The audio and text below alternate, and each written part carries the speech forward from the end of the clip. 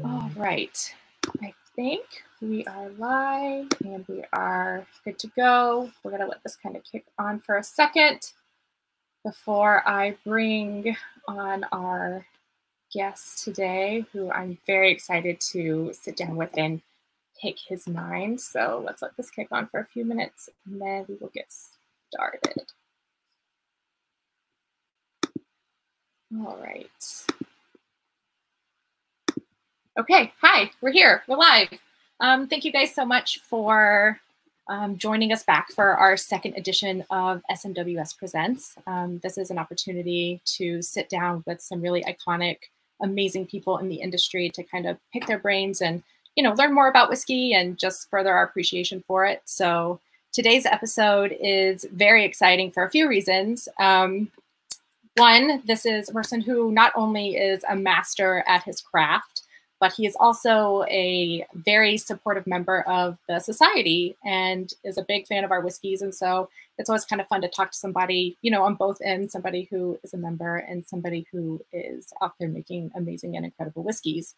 So I guess without further ado, we'll kick this thing off. And let's see, all right, so here we go. So live from Waco, Texas, I'm going to bring on Master Distiller of Balcones out again in Texas, and welcome, Jared Himstedt. Hi. Thanks for having me. Thanks for having me.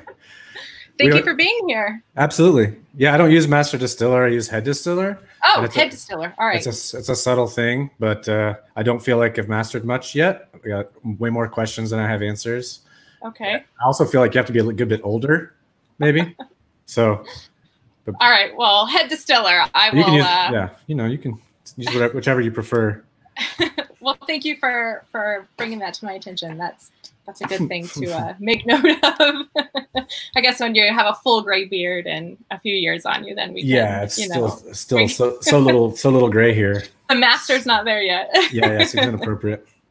Well, again, thank you so much for taking the time to come and talk to us about, you know, Balcones and your love of whiskey and how you made your way into doing this. And so I think this will be fun. I have lots of good questions for you. I'm really excited personally to kind of pick your brain on some of these things. So I guess first off, to just kind of kick it off, one, thank you for being such an awesome member of the society. I can see behind you some bottles hiding back there. And yeah, there's a few back there. I've heard that there's a pretty nice collection at the distillery, or there's like a room, or I haven't been. Yeah, we have a reference library, and it may not be half, it may be a third of what's in there is probably society bottlings. But I think anybody who's involved in all the clubs that are proliferating and group picks, and, you know, even 8 years ago or so, it was chasing store picks of like, you know, 4 rows of single barrel or something, watching all that dry up, watching it get really hard to get. To me, I've always been like, behind the scenes, there's this little club you can join that has all kinds of amazing stuff at way below. I mean, the value price point wise is just, to me, it's insane. Like, there's no way I'd get a 28-year-old unsherried Farkless, which is just like a unicorn to begin with. I would never see it. And if I did see it, it'd be $1,200 and not $365, which is just nuts. Right. So I tell everybody, and I think we've done a pretty good job with the launch events we've had here for our releases. Signing people up, and of course it doesn't take long before they get really angry about their bank account, but also really happy to know this exists. And you know, I've never had anyone be like, man, you said it was a really good deal, and I haven't found it very worth it, you know. So well, we're very grateful for that, and I love that you have a reference library, and you know, I can see all kinds of whiskeys behind you. So this is just my office. This is the stuff. The reference library is down the hall. This is the cabinet that stuff's all fair game for staff if they want to just do some self-education, walk through a region, or kind of, you know, whatever, pick a bunch of ones that are all port finished and, you know, do some self-education that way. But no, this is the closet. If you have to ask first, you need my permission to come in here. Oh, all right. Yeah. All right. Well, I'll be sure that when I visit the distillery, I'll have to ask permission to take a look and see what's in there. But so I guess to just kind of kick it off, can you kind of give us a brief history on who are you? Who is Jared Himstedt? How did you kind of find your way into making whiskey? So it's kind of a backwards these days. There's a lot of really cool, legitimate ways of getting education and training and even certifications and degrees and all that kind of stuff. My path is not like a blueprint for if you want to get into distilling, here's how you do it. Yeah. I got some homebrewing equipment as a wedding gift after college, and really got into that for a little bit. Kind of not as committed and fully immersed as I would have liked, partially because I didn't really know anyone else that was doing it. And then a few years later, it's the early 2000s now, ended up finding a group of guys, some people that were here in grad school. Baylor University is here in Waco, and next thing we knew, we were having pretty regular monthly meetings, and everyone's sharing beer they were making and critiquing stuff. And everybody at the table, some people have like a really solid grasp on the science, and some people are yeast health. Some people are super picky about categories and definitions and standards, and some people are really creative. And so it was a really nice, safe way to try things, learn things, and ended up opening a bar with one of the guys that I met through that group. Left my nonprofit job. Thought we were going to open a brewery a couple of times and turn into brewers, but that I was going to say that never materialized. It actually has materialized because we're brewing beer here now. Oh wow! As well as making whiskey. We just started in February, so we're finally coming full circle to some of the original dreams. But yeah, once we opened the bar and had beer just coming out of our pores, I realized that that's a really easy way to get tired of it. And so yeah, I had a friend that had studied in Oxford, and he was living with us here in Waco at the time.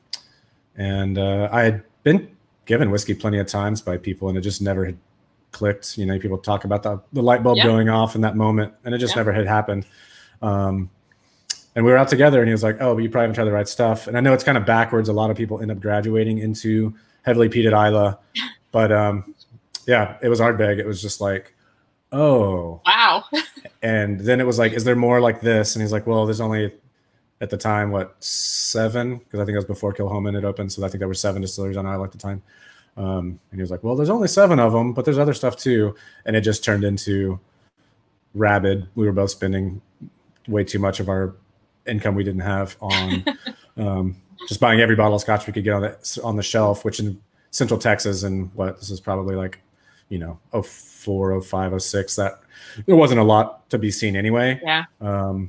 So we devoured it, and just pretty exhaustively. And the what started as just literally just conversations on the front porch over a dram about we should maybe try making our own, and trying to read everything that was available literature wise, and trying to talk to people and going to whiskey shows and doing everything you can to find out more about this and what it takes to lay some down. And then yeah, we should go look at buildings, and we should do this and we should do that. And it really feels like we kind of woke up one day and we had bought a building and our permit applications were in, and nobody had quit their jobs or anything. And then a few months of that, pretty quickly, we were doing all of our own construction. We were pretty low on money, so we were doing a lot of welding. We were doing a lot of brickwork and demolition of walls and redoing the roof and all that.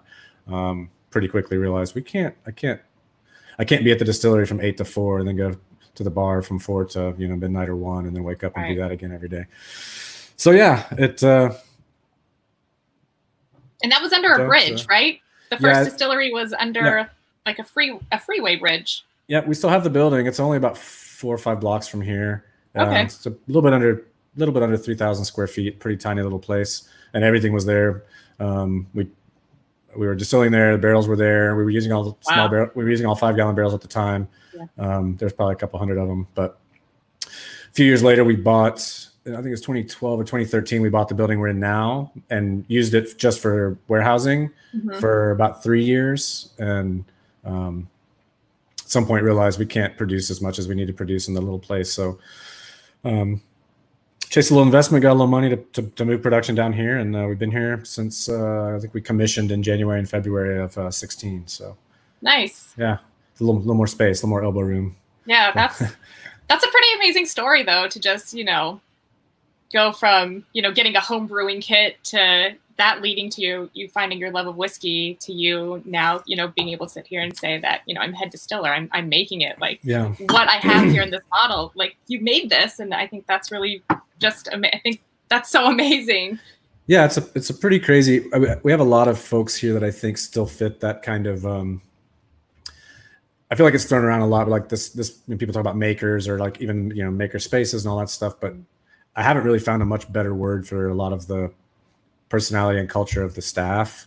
It's just the kind of folks that, like, if they use something and if they enjoy something, they're probably going to do a little digging and figure out if they can interact with it more than just consuming it. We've got guys that are super into smoking meat, for example, and can just ramble on about the subtle differences and of humidity, and if you're going to use apricot wood versus cherry versus pecan, and got guys that, I'm going to start making bread, and next thing you know, it's like they're nerdier about it than than any of the bakeries in town, just because that's the kind of folks that I think we are. So passion. It sounds like you have a lot of people who are just passionate people. Right. Yeah, I think curious and diligent, and I think we've talked about it a lot in the house. These are hard things to pin down, but I think there's something about this dichotomy, which maybe it's a false dichotomy, but maybe a spectrum between a transactional interaction with something and a relational interaction with something. And even if you're willing to just buy and consume it, if you take the time to try your hand and fiddle around with, like for me, it was amongst other things, wanting to learn more about bike maintenance because I'm riding one all the time, and I felt kind of dependent, and I also felt like I didn't really understand this thing that I use a lot. And I see that with our crew in just many different areas, and that's kind of where this started, was just to appreciate it more, wanting to dabble and have a more direct experience and a handle on some of the dynamics involved.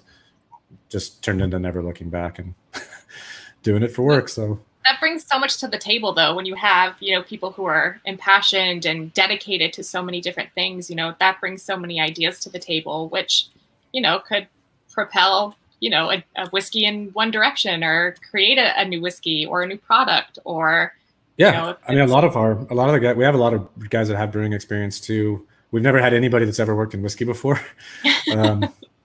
So we jokingly, I don't know that we'll keep it that way on purpose, but it has been a little bit of source of pride that we've achieved all this with nobody has any formal education nor experience in the industry at all.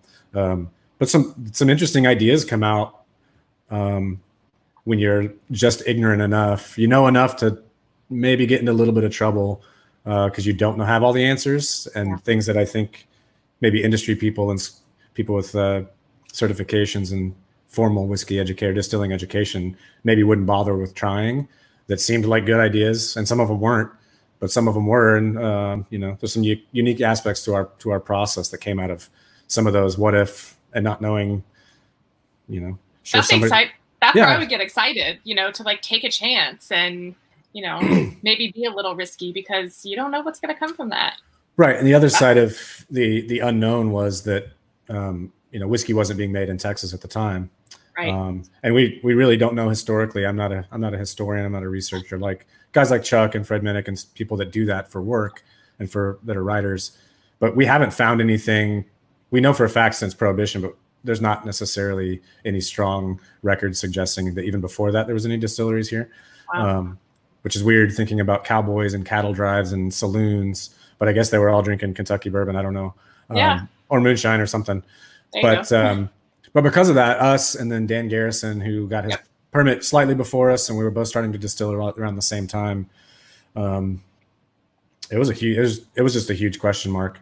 Not just really having no idea what maturation in Texas was going to look like and what the climate was going to do to both the distillation process and maturation. So I think we would have been really disappointed, and it would have been a really frustrating venture if we had a plan on, no, this is what we're going to do, this is how it's going to turn out, as opposed to kind of let's go along and let's pay attention and see what kind of whiskey Texas even wants to make, you know, or what the characteristics of this place are, and how to incorporate them and understand them to where we can be partners, you know, and not constantly fighting our weather swings and the humidity and then the lack of humidity and all that stuff. So that's why I'm jokingly, but I mean, even at 12 years in, it really feels like we still have more questions than answers, you know. But that, I mean, I always tell people that, you know, about whiskey too, is it's one of those things that you'll never get bored with. You'll never run out of things to talk about, because I could go my entire life and I won't learn a fraction of, you know, what this amazing industry has to offer. Absolutely. And so I love that attitude about it, is that there's never a finish line. It's just, you know, we're just got to keep going and keep exploring and keep creating. And I think I love that attitude. Yeah, absolutely. One of the fun things that's also a little frustrating, it gets less frustrating as I get older because I keep getting a little more patient. It's easier to wait on things to be ready. But the feedback loop on the research side is so long. I mean, if it takes 4 or 5 years to know if something worked out, and then you got to tweak it and then try it again and then tweak it, like, I'll be retired. And it's the long game. Yeah. The list of things we want to try and look into it's not every time we cross something off, you know, 3 or 4 more things get added. So we're not going to the Texas whiskey scene is pretty new. I mean, in, you know, related to, you know, just whiskey, it's what, about a little over 10 years now? Yeah. So Danon got his permits in 07. I don't know exactly when he started distilling. I think it was maybe 08 or 09. We got our permit in 08, and our first whiskeys were coming out in August 09. Okay. So we're coming up on 11 years of whiskey actually made in Texas, being available on the shelf. 11 years in August. Yeah. And for being such a short amount of time, I mean, the Texas whiskey scene is massive now. I mean, you have a Texas whiskey trail. And even, you know, when I was there back in August, I was just like, this is like, it's like a playground. There's so many distilleries and, you know, whiskey just kind of everywhere. And that's where, you know, Whiskeys of the World is like in Austin, Texas. And you're just, it's amazing to just see how it has blossomed in such a short amount of time. Yeah, absolutely. It's cool. I don't think anybody, both the American craft scene, for lack of a better word, I know everybody can debate the word craft, whether you like it or hate it, but I don't think anybody around those early years had any idea what Texas whiskey could turn into and what American craft was going to turn into. It's been pretty nuts, or global craft for that matter. Yeah. And it wasn't, you know, we weren't sitting on a bunch of really cool market data that made us aware that this was the right time to jump in. It was just serendipitous. In hindsight, it was just right place, right time. Yeah, we got the bug at a right time. It turns out it was a good time to get the bug and jump in with both feet. So it's exciting to just see, even in just the past like 3 years, how much it's grown and how much recognition you guys are getting for, you know, you're putting out incredible whiskeys. And, you know, when we talk about American single malts, I guess, you know, for a lot of people, they hear single malt and they automatically think, you know, Scotch. That's just where your brain takes you. But to think of, you know, American single malt, you know, was it just your love of single malt Scotch that led you to want to make single malt whiskey in the state of Texas? Yeah, I mean, we're even with the variety of things we do now, which really a lot of that just still comes out of that same kind of curiosity. The original goal before we ever got started was to make single malt here. Not saying anything else gets less of our attention, you know, the whole idea that you love all your kids, but you know, gun to the head, if we could only make one thing, like, there's no doubt in my mind, like, everybody involved on the distilling production side, product development, all our sensory guys, like, single malt is where we hang our hat for sure. Which, once again, being really involved with the Texas Whiskey Association and also with the American Single Malt Commission, there's nobody else involved in both. And man, I feel like I was going to ask you about those. Right. Well, what a crazy thing that I get to have, at least if I don't have my hand on the steering wheel, at least get to have, like, I get to touch the steering wheel every once in a while with both of those groups. And I mean, for all intents and purposes, the legitimate birth of one category, which is Texas whiskey, because it literally didn't exist. And if not the birth of American single malt, because there's absolutely people that were making it before we got started. Mm-hmm. But the momentum of, you know, beyond just a few small producers doing a special release here and there and kind of on the edges of the country to what we have now. You know, we started with 6 members 4 years ago, and now we've got like, I don't know, 160, I think is the most recent count of American distilleries making single malt according to the standard of identity that we've proposed. And man, there wasn't even 160 craft distilleries 10 years ago, much less 160 making single malt. So that's right. To watch something, literally the birth of a category is like, that doesn't happen often. To be like the foundation of the birth of a category that's huge, you know? So, I mean, there were people doing it before. It's been a group effort, but yeah, it's in relation to bringing it to Texas and, you know, making that blossom in Texas. That's a pretty amazing thing to be a part of. So yeah, it's really exciting. Can you kind of touch on the Texas Whiskey Association and kind of, you know, your role in it and what it's like, you know, purposes and how that's kind of changing the landscape of, you know, whiskey in Texas? Yeah, I think we started having conversations maybe as long as 6 years ago about it. And in hindsight, I think we all are glad that we didn't jump the gun, because at the time there would have been like literally 2 or 3, maybe 4 whiskey distilleries in Texas. Mm-hmm. And it definitely seemed like, just like other people are noticing, whether everything from press to, I feel like there's just stories coming out constantly about the Texas whiskey scene, and the momentum seemed right to kind of try and get everyone together and galvanize both the establishment of the trail, which kind of is more the public facing side of, it's amazing how many people just don't know, if you're not, oh, I'm really into whiskey. If you're someone who just kind of casually drinks whiskey, we meet people all the time that don't even know we're in Waco. Or that whiskey's made at all in Texas. So we definitely felt like that was a story there that needed to be heard, not drastically different from the mission of the American Single Malt Commission. It's a little bit twofold. There's a story there to be told, and there's also something beautiful and vibrant about what's happening in this area with whiskey that deserves to be somewhat protected, and on both those groups, realizing that we're all running around trying to do education and on our own, just really duplicating the same work, and how much stronger of a voice that would be if the story was being told collectively. And then the trail side for Texas, you've got to provide an interactive, an engagement piece to this thing. Especially our goal, we're not really running around trying to be like a lobbying group or start a pack or anything. It really was about not having the brand that is Texas, which is a strong brand. It's a huge state with a lot of whiskey volume being consumed. And there's an appeal to coming in here and throwing a cowboy hat and some spurs on a bottle of some whiskey made sometimes in another state, sometimes even in another country, or throwing our flag on a felt bag. And Texans usually feel kind of gypped when they find out where some of that stuff actually comes from, which is sad and frustrating when they think they're doing their job to support some local stuff and create local jobs, create local agriculture, and to find out they're not. So part of it was that, and just realizing like, man, we can't keep winning awards globally, nationally, over and over and over with these Texas whiskey distilleries, just to go out on the streets and go out to bars in Austin and have people not even know it's there. Right. It's like we've got to do better. I think the momentum of the scene and the quality of the liquid being made here deserves better than that. And so, we were all really busy at the time. Everyone's scrambling, doing everything they can, get the whiskey out the door and peddle it and get it in bars and get it on menus and get it in the liquor stores. A lot of work. Meetings with distributors, all that stuff, just the daily grind of making and getting your whiskey sold.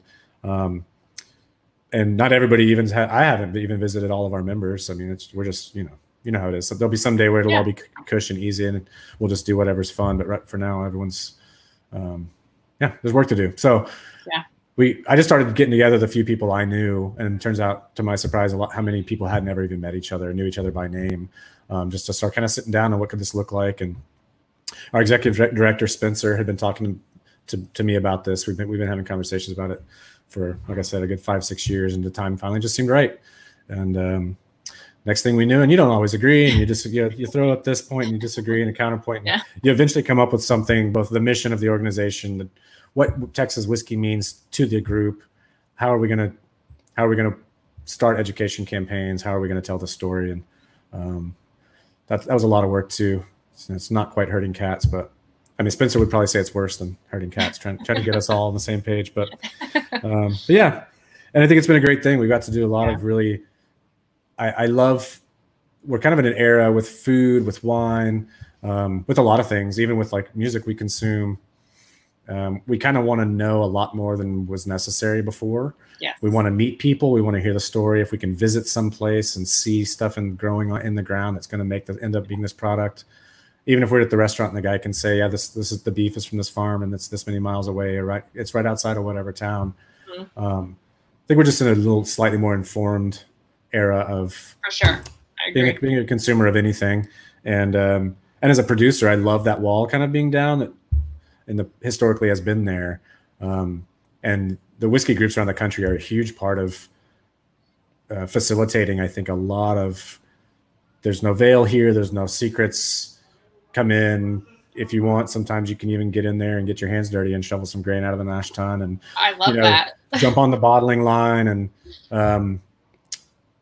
just all of those kind of illusory boundaries of who's making it and who's consuming it. We can kind of blur that, and the collaborative nature of the associations, treating this as kind of a group project that everyone benefits from, all the way down to, local clubs that do their single barrel picks. And we've gotten to do some stuff with the trail. We did a blending class here and walked them through, and really it was about a 4-hour. It was pretty cool. I realized after the fact we maybe had slightly different goals. I think their plan was, in like 4 hours, 20 people, which was an insane thing to even try to do. That somehow we're just going to end up with this really awesome bottling. And I guess that had never even crossed my mind. I figured we were going to have a very real experience of what blending is like, with all of its ins and outs and frustrations and failures, and try this, and wow, that didn't do what I thought it would, and blah, blah, blah. And it kind of ended up being a mix of both. The bottling was good. But at the end of 4 hours, they were definitely like, wow, I thought we would be much further along in 4 hours. Like that's a lot. There's a lot to do and a lot to check and things to try. And I was like, yeah, that's usually something that might take us 2 to 3 weeks. So yeah, 4 hours isn't quite enough. Not just pouring a bunch of stuff in a barrel and calling it a day. Right. Yeah. But it was fun. And we've watched people in the marketing around whiskey, whether it's Tennessee, Kentucky, Scotland, generations past, has had a lot of fluff. It seems like a little bit of an intentional, hierarchy to it. You're supposed to be at the foot of the master, awed and just like, happy that you're even allowed to be there, kind of thing, as opposed to sharing everything we know. We're really the same thing. We are our consumers. We are our fans. As you can see, I'm like, I chase special releases and I buy stuff that I don't need. And so I know, like, it's a full circle. Like, I know the things I would want to know and ask. And when someone kind of obfuscates, or they don't really know, or they don't want to tell you, and it's like, man, all this enriches the experience. And a more educated, informed consumer just makes my life more fun. It makes my life easier. It just makes us more peers. And like I said, that line between production and consumption can go away, and we can all just be part of this community that loves this thing, That's how this feels. Like, even just this conversation, I feel like I could just stroll in and we would just, be friends, and we would sit and drink whiskey, and that's what I love about, this, is that it is, the human connection part of this little drink is that's the magic, just bringing people together. And it seems like Texas is like one just big whiskey making family, and you're all just, I'm sure it's not, always that way. I'm sure there's always that one guy, but I hope I'm not the guy. I might be. But it feels very connected, and it feels very like everyone's in it for each other, and it's not, we're just in it for ourselves. And we all do such very different things, and the the irony about talking about climate even in Texas is that, you know, if we're talking about specific like microclimates and bioregions, it really should be, depending on whose map you look at, it could easily be 8 different states or 12 different states. So what the guys deal with down in the Gulf Coast, or what Dan deals with down in the Hill Country, versus what we're dealing with here, or somebody, you know, the Iron Root Republic guys up in Denison near the Oklahoma border, we all have radically different dynamics that we are having to deal with. So while there is some aesthetic similarities that maybe are starting to show up that have to do with extreme temperature swings, other than that, there's a lot of stuff that is very specific to every single distillery. And to me, that just continues the conversation of figuring out what Texas does to whiskey and where and how. And yeah, there's a lot of sharing. There's not a whole lot of people withholding secrets or, you know, gonna like mislead or trick somebody. There's a lot of camaraderie and helping each other out, and even down to simple things like, you know, helping somebody get a contract for grain or barrels, or, you know, somebody's out of something and you've got extra, you know, get somebody to run it down to them and all that. So it sounds kind of like the climate there is kind of similar to what they experience out in Australia, with just these, you know, the weather's so different and can be different. You know, it could be hot one day, it could be humid one day, it could be dry one day. And you know, all these microclimates throughout the whole state. So was that a challenge for you guys to try and figure out how, okay, like we have this, you know, this recipe, we have this, you know, base. Now, how are we going to, you know, mature this with this weather that we don't know anything about, or it fluctuates on such an erratic scale? Yeah, no, I mean, we still, that's probably if I had to put bullet points on things that we're still interested in and curious about and have ideas about how to work better with the weather, that still is always at the top of the list. I mean, it's really easy to get wood extraction. So if you want to get tannin, you want to get spice, you want to get, you know, caramelized wood sugar, that stuff's all easy. Color, no problem. I feel bad I've got friends, John Little from Smooth Ambler always gives me a hard time that I might be pouring like a 2 or 2.5-year-old whiskey right next to something he's got that's 7 years old and it's, you know, twice as dark. I mean, this is like, look how beautiful that is. That's just probably just a little bit over 2 years. I mean, that's gorgeous. But that also creates a problem if you want balanced, you know, all the other aspects of maturation that can't be, they have to end up with something harmonious. You've got to figure out a way to help those, you know, stay at a similar pace, so that by the end you don't have one thing that's way out of whack and something else that's not quite ready. So we've had to play a lot with barrel size to kind of minimize the dangers of overwooded stuff. Entry proof is a big thing we use to manipulate how tannic and spicy something can get.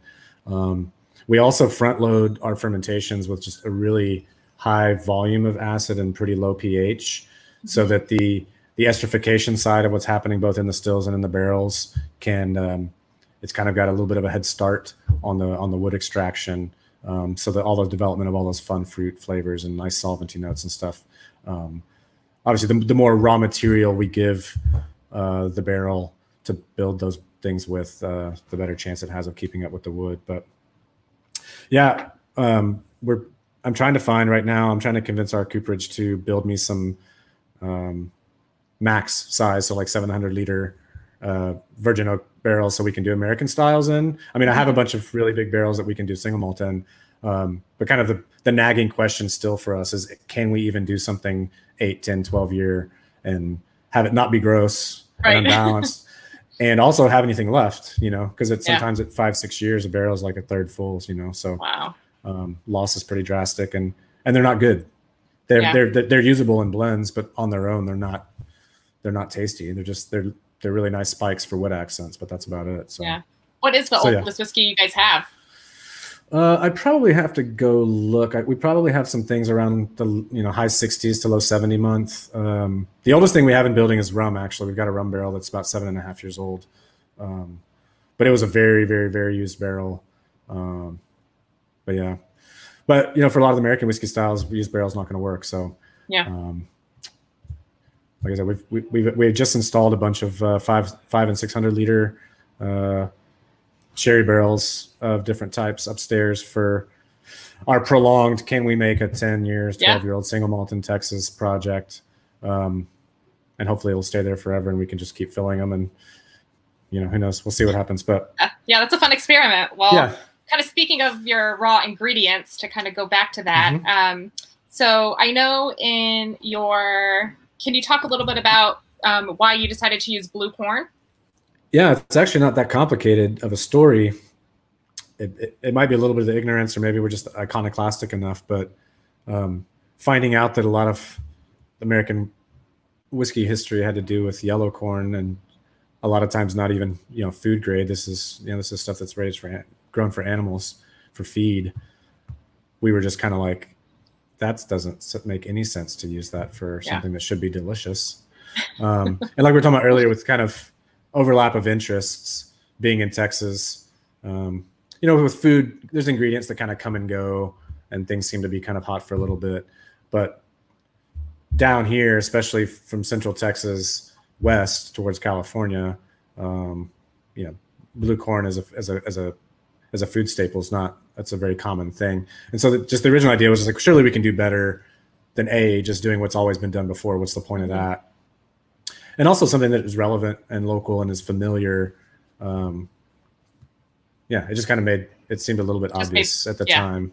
And we tried a bunch of different ones, and we tried even some local yellow corns and stuff, but pretty quickly just getting samples in, we were boiling stuff up, literally just kind of making like grits out of it and smelling and tasting things, and pick the corn that we run with. We've had it grown a couple of different places, but as of about probably 5 or 6 years ago, it's about grown in Texas, 100%. So, okay. And are you using all Texas ingredients at this point, or are you attempting to get to that point, or can you get to that point? This is always a tricky area to talk about, and I've been on panels many times, both in Texas and with single malt stuff, where that question gets asked, and I just am unlucky enough to be sitting at the end of the stage, and everyone goes, "Oh yeah, absolutely, yeah, without a doubt." And then it gets to me, and I'm like, "Nah, a little bit." But part of my concern with it is it can be kind of a knee-jerk, unnatural thing, and I've seen, like, even with hop growing, for example, in Texas, watching brewers during the last wave of craft brewing try to kind of force that on a place that it really doesn't want to be. And if you're someone that has overlapping Venn diagrams of things that really matter to you, making whiskey matters to you, using local ingredients is important to you, if there's also an environmental component to your values, that's just a bad idea to use that amount of water and for something that's really kind of unnatural on the landscape. So yes, we are. I mean, that's the short answer. We are growing barley in Texas. We use things that are easy to grow here that don't require a whole lot of work. So there's a lot of corn here. There's a lot of rye. There's a lot of wheat. Those are easy, no problem.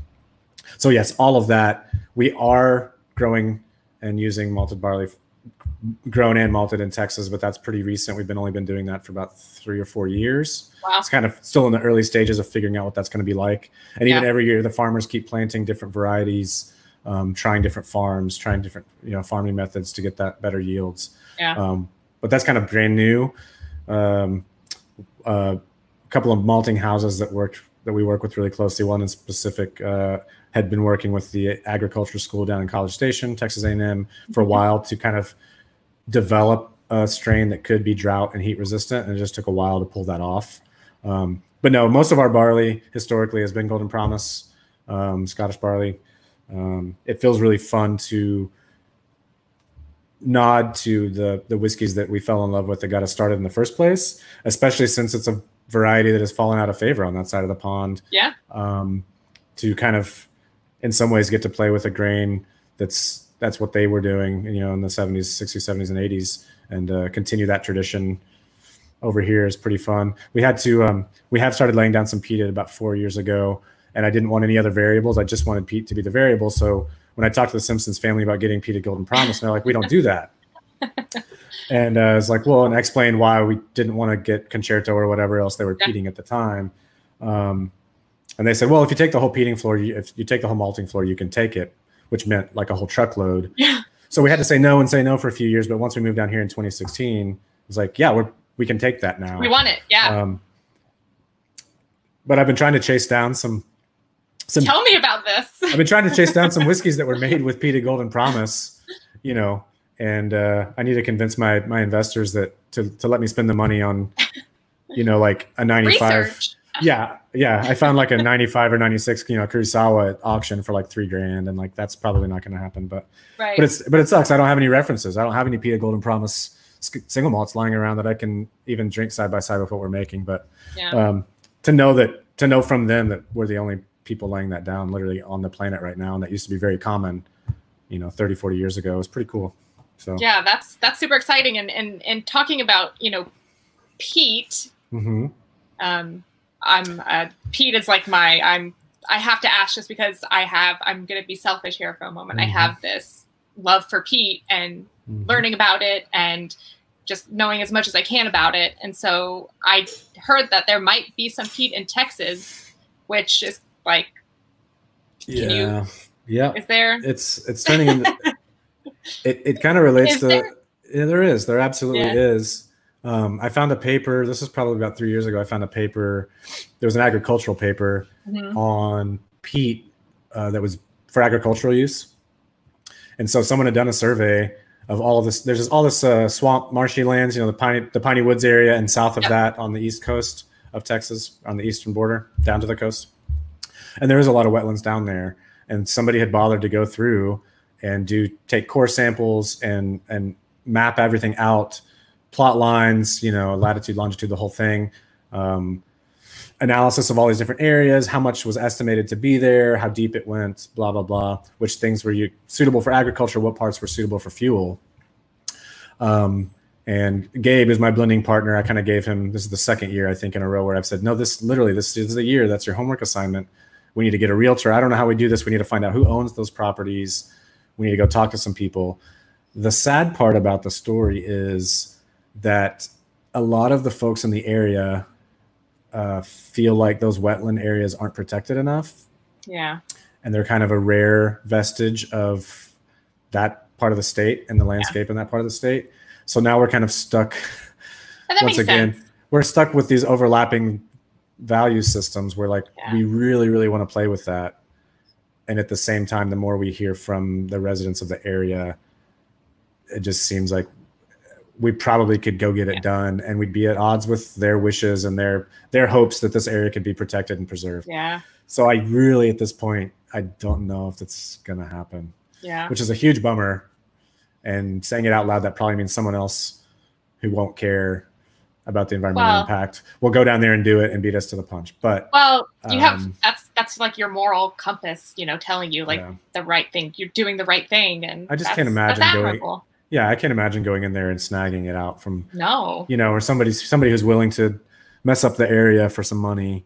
Yeah. Knowing everybody in the area is just like doesn't want this to happen. So yeah. So yeah, I'm not sure how likely that is now. We'll see. Yeah. Well. It's a bummer. It's a huge bummer research wise to find out it's here, which seemed like there's peat in Texas. Nobody would say that's like that's never gonna happen. I know when I read that I was like, I guess it makes sense because there is like wet land. There is you know those kind of swampy, marshy lands, but I guess it's just to put those two things together. It's exciting, but it doesn't seem like an obvious connection. And then to find it was super exciting, and then equally disheartening to find out we probably shouldn't do this. Well, the fact that you're doing the right thing, I think, takes the sting away a little because you're doing the right thing. So, well thanks. We it'll always be a question mark, though. I think for the curious side of us. But, well, I'm going to segue into some questions from the audience here. Yeah. Let's kind of see who is here and to say hello. Gretchen Galladay is here. Did I say that right? Hello, Gretchen. And let's see. I think I saw some questions in here. I gotta dig through here. Everyone. Daniel, hi. Josh, Zach, Steve, hi. Wes, hello. I talked to so many of you guys today. There was a question about, let's see, Matt asked, what about some of that lovely peated golden promise in Madeira or French oak cask? We are mostly laying down the peated releases we've done. For anybody in Texas who's gotten a hold of the last two, those were intentionally done in virgin oak. but once again, there's always, for me, there's always a desire to share some of the things we discover, whether or not it's the most perfect rendition of a thing or not. So on those releases, I really wanted to barrel it the same way we barrel our flagship one single malt, so that it would be more of a side-by-side comparison. That said, we really do prefer them going into refill. So we're doing a lot of ex-bourbon. We're doing even ex-rumble, which is another, one of our spirits. And there are some wine finishes. Who asked that question? It might be facetious. Matt C. Okay. I'm not sure I totally know who that is, but there's some people that might be commenting on here that are facetious because they've had some of the wine finish stuff. And they know where we're headed with it.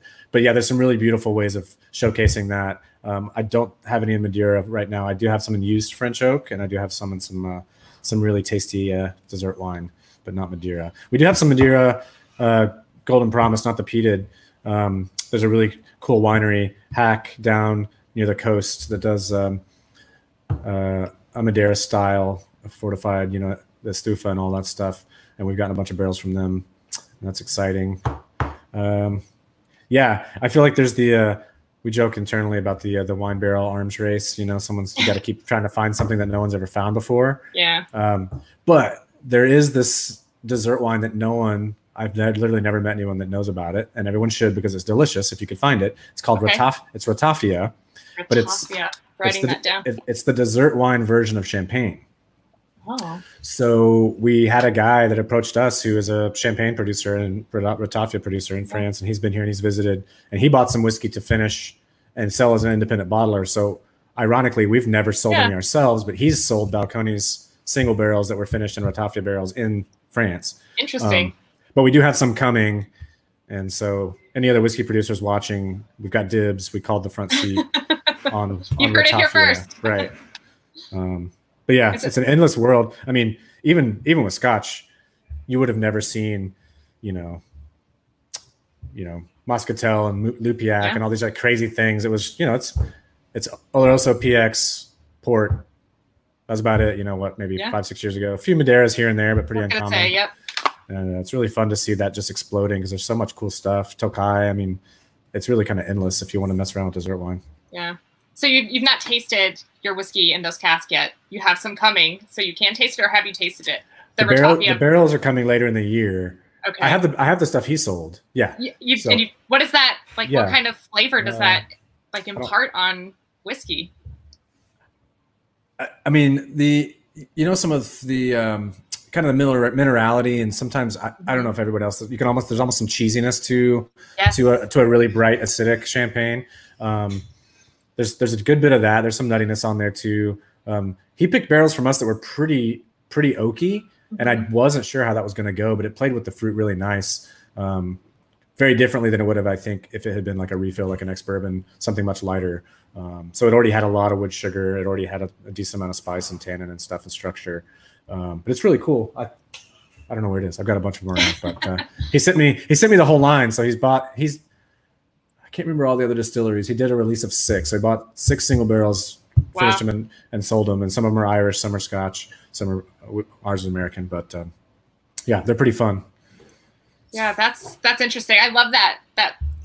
I'm like ex-Sauterne cask. I kind of get that cheesy, like blue cheese almost quality, and I love that in just any kind of spirit. So. Oh yeah, absolutely. Yeah. I can't remember which Octomore release it was. It was one of the white bottles a few years back that was just so fruity and floral. It was definitely, oh man, you don't see that level of fruit with peat often. Yeah, and I think white dessert wines and peat, that combo is way overdue and way underexplored. It's overdue. It's overdue to have its day. Yeah, I can agree with you on that. I'm all on that train. So what is in your glass, if I may ask? So I've got our 3 releases here. You said you don't even have any of them. I don't. Yeah, I haven't had them yet. So yeah, I've got all 3 of the 140s, that's us. We got 140.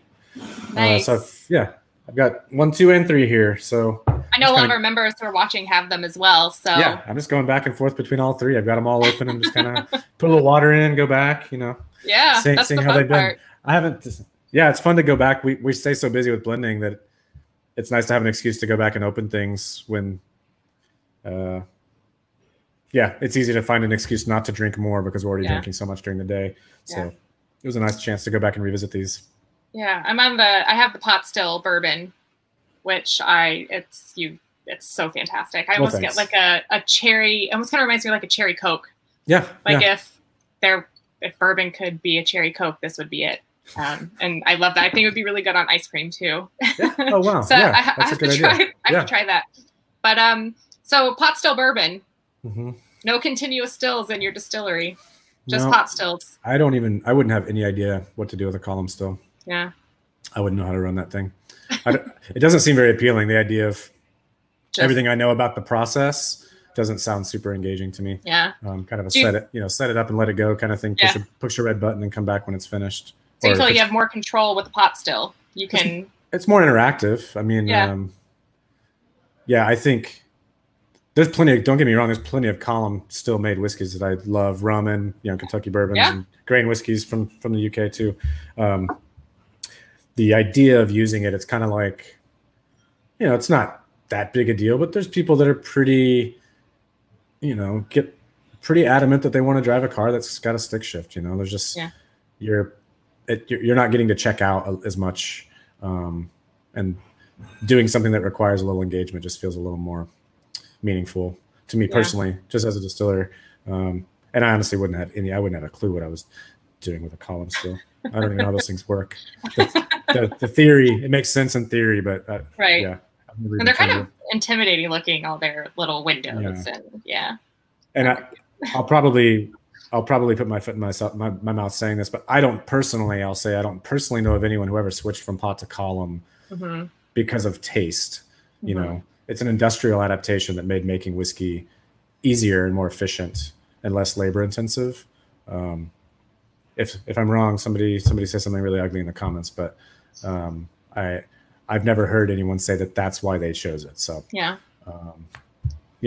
which is part of the reason the pot still and some of the other American whiskey styles we make are a little odd for people at first, is that we are doing them on a pot, and the large majority of American bourbon and rye is not made that way. And so there are some notes and there's some texture and some oily things that go on that are just not what people are used to if you just want Kentucky bourbon. So and that's what I was going to say. The weight, like they're weightier whiskeys, and there's viscosity to them, and there's great mouthfeel, and you definitely get that oiliness that comes through. And that's, I get stoked when I see a pot still bourbon. And I've heard people say like, oh, well, that's, it's maltier than what bourbon usually is to me. And if you're a Scotch buyer and you're also a Kentucky bourbon buyer, if it's reminding you of that, there might be pot still influence that you're actually getting and not the grain, but there's a little bit of education we have to do some education around that stuff, these would be great whiskeys to, people who kind of started out in Scotch. That was me. That was where I started, was, I was a Scotch head, and I wasn't a huge fan of bourbon when I first got into it, just because I always found them to be very sweet. And, I was like, it's just too sweet. But I think, a pot still bourbon, to kind of segue into the world of bourbon, especially if you're coming from a Scotch, landscape, I think these are great whiskeys to get you into bourbon, Yeah. So, and, most of our American styles were an afterthought because the goal really was just to make single malt. Well, not just, but that was, everything was built around that. So we have a facility that is extremely traditional. We have Speyburns old mash tun that was decommissioned a few years back. Forsyth stills, all that stuff. We use M1 yeast for everything, even in our American styles. So we're using very traditional Scotch yeast, even to do rye and bourbon with. So there's plenty of things about it. Once we decided to play around with American styles, it's like, well, we built the place we built and we do what we do. So we'll see where that takes us. And that's some of the newest journeys have been, like the pot still hasn't even been out 2 years. So those are the most exciting fledgling journeys we're on. I mean, malt, we're a good decade into making malt and still feel excited, but doing American whiskey styles feels like, man, there's so many question marks. There's so many things that we need to learn that are different from some of the other things we've made for a long time. Yeah. So do you see, I guess, just to kind of, I'll wrap it up. So if anybody out there has any questions for Jared, please kind of send them in and we'll see if we can get him to answer them. Actually, I see a few coming in, but I'll ask you kind of one last question and then we'll jump into those and let you go. But the American single malt scene, do you see this continuing to just flourish and blossom and grow? And I mean, I hope so. It's kind of like the Texas thing. I told Spencer when we first started the Texas Whiskey Association that there's so much goodwill, there's so much good juice, there's so much momentum that really we bad on us if we go and screw this up. If we don't take advantage of this time and place to really push this forward and blow it up, that's on us. Yeah. The liquid's there, the excitement from people, press, awards, you name it, all that's there. The groundwork's been laid. We just need to not screw this up, basically. So American Single Malt is exciting, and really, it's really just kind of the last, most recent, to me, chapter of just the world single malt, the outside of UK single malt conversation. Anybody who's into single malts has been watching India, Taiwan, I mean, you name it, obviously Japan, and finding out how this plays. How does this really cool tradition play in different places in the world with different conditions? And if you're a single malt fan, it's been a good decade, and we're to be alive, and I think we've got a couple more behind us. And not everything's going to work, but we're going to discover some regions that, like, whoa, they're not doing anything crazy different, but that area just, there's something about what's going on there. And whether it's microflora and wild yeast that are getting into the open fermentation, or whether it's the maturation climate, we're going to keep finding some things. And there's going to be some real gems, just that literally didn't even exist on the planet. Yeah. It couldn't have existed anywhere except where they're happening. Which, I just think that's really exciting to watch the landscape expand like that. Yeah, it'll be interesting to see even in 2 years, 5 years, 10 years. Absolutely. It's going to be, just to see what this all looks and tastes like in that time. Mm-hmm. So, yeah. So, all right, I'm going to dig into some of these questions real quick. Yep. And so let's see. So Sky Warren Engineer asked, what was it like collaborating with Shiner? So you guys did a Bach. Yeah. That was actually pretty fun. They called us, and I've said it jokingly, but I can't remember. Somebody buzzes in and told me that the master brewer from Shiner's on the phone, mm-hmm. and I thought somebody was messing with me. I took the call anyway, and I'm like sitting there trying to figure out which friend of mine it is. Right. and pretty quickly realized just from like the tone of voice, and he was not joking, and he was being very serious and wanted to know details, that it was really Tom, their master brewer. So. Yeah. We went down there, met with their marketing team and some of their sales folks and him, and they had some ideas. And originally their idea was pretty simple, just to like get some barrels from us and do some barrel age releases. And we had said, a lot of us have brewing background. I don't want to just sell you barrels. We'd like to be involved in like even the development of these beers and the final product, even finding out what things are good, what things are working and not working. And so we've gotten to do that. There's already been two beer releases from Shiner that were done in our barrels, and they just picked up, I think, 90 more barrels a few weeks back. But they seemed like it was no big deal when we said, we'd like to make Shiner Bock into a whiskey as well. Mm-hmm. And they were like, they thought we were like being weird. And we thought we won the lottery out of the deal. We were like, man, we're really winning this. We got the really sweet end of this deal. So they came up. They brought us a bunch of their lager yeast and all these stainless drums full of their liquid yeast that's proprietary. We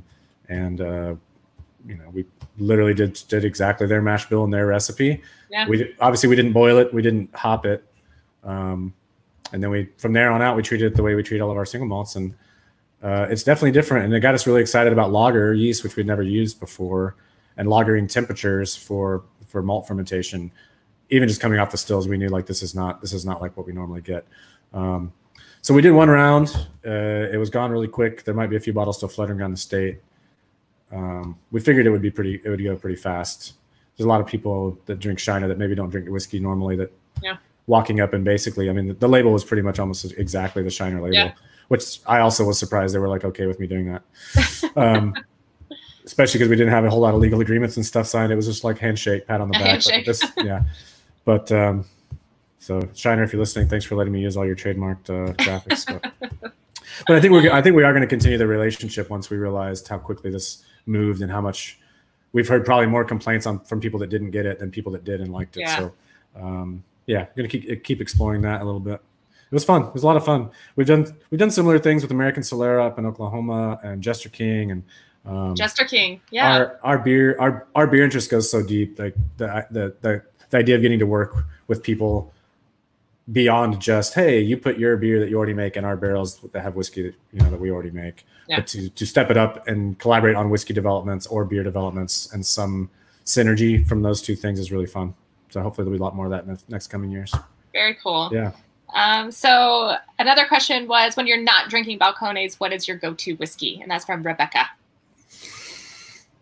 That's a tough one. I work on the sensory side, and we're always drinking stuff. The majority of my collection, I'll just pull what the closest thing to me is. I mean, everything that I have in my collection is about that empty, because I open something and I have a couple drinks out of it, and before I come back to that, there's something else that showed up, and there's something else that showed up.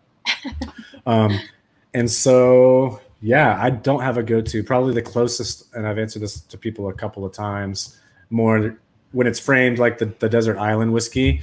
A whiskey there you go. A whiskey that's just really comfortable to me and always feels like home going back to it. It's affordable. It's easy to find. It's not overpriced or overappreciated. I think it's actually underappreciated. But yeah, Farkless 12 is one of my. I feel like I constantly have to send people down that path that have passed on it because it's not super fancy packaging and the labels are the same since who knows how long. They haven't updated those things. Yeah. But what a great value, and should, in my opinion, should be one of the like top of everyone's list with kind of traditional sherry finishing, and just a great bang for the buck. Yeah, that's a good call. Yeah. All right. Well, I'll have one last question for you. Do you guys serve or sell a white dog, or is Texas white rum as close as it gets? We have never sold white whiskey. I know that was well, I won't even say real popular. There was a lot of craft distilleries doing that, partly to generate money during the startup years. Legally, and you know, I don't remember if the TTB changes have affected white whiskey, but up until I think it's still in effect, but white whiskey is not really technically a thing. Like, to be whiskey, it has to spend some time in a barrel. Of course, they don't specify the minimum time, so it could be 30 seconds, I guess. Yeah. And you would have something pretty white. That we never wanted to make white stuff. We don't drink a lot of white spirits. It's part of the reason if people think it's weird that we haven't made a gin or something like that. We tend to stick with stuff that we drink a lot of. I don't know how you could make something really good if it's not something that you enjoy and partake of regularly. That'd be a really hard thing to assess the quality of a gin if nobody here drinks gin. Right. So rum was the first thing that some of my bartenders up at the front of house really wanted, something non-brown to work with for cocktails on the bar. And as much as I think we maybe are known or perceived as being kind of rambunctious and we're going to color outside the lines, we're probably a lot more traditionalist than people realize. So of the things we make, you know, white whiskey is historically not really much of a thing outside of moonshine, but white rum is. And we have, and a lot of the guys on the sensory side would be really been enjoying a lot of the Foursquare releases, and even picked up some of the Valier, you know, Clarins a couple of years back when I was in London. And to see all that super funky estery stuff in a white unaged spirit was kind of like, oh, we can do this. It actually does have a tradition. This is not an abnormal thing for the rum world. So we felt comfortable doing that and giving them white rum to play with. But no, we haven't done anything with white whiskey. That would be a tough one. I wouldn't mind doing it as like an educational thing, like an exposure to have behind the bar, to have new make, just for people to be able to look at finished product and stuff right off the stills. But sorry if you're super into white whiskey. It's not going to happen. Probably not going to happen. Not on any scale, anyway. All right. Well, I will leave it at that. We're at the hour mark. I know you are a very busy man, so I am very grateful that you took the time to come and, you know, absolutely fill up our whiskey cup, so to speak. And yeah, so if anybody, when this, you know, quarantine is over and we're able to travel again, if you find yourself in Waco, Texas, I say go say hi to Jared at Balcones and, you know, have a few drams. And yeah, so thank you again. Absolutely. And thanks. Thanks for everyone for tuning in. And we'll be back next week with episode 3, talking terroir. So with who? Who's up next? So I'm going to be talking with Ned Gahan, the head distiller for Waterford over in Waterford, Ireland. Nice. So yeah, they're doing some cool stuff over there. They are doing some very cool stuff over there. So that'll be a fun one. So if you're around, if you're, you know, not too busy making whiskey, yeah, maybe I'll pop in and pop in. troll him, send him some, razz him a little bit, harass him. Yeah, that'd be awesome. Cool. All right. Well, thank you so Awesome. much, Jared. I appreciate it. Cheers. Cheers.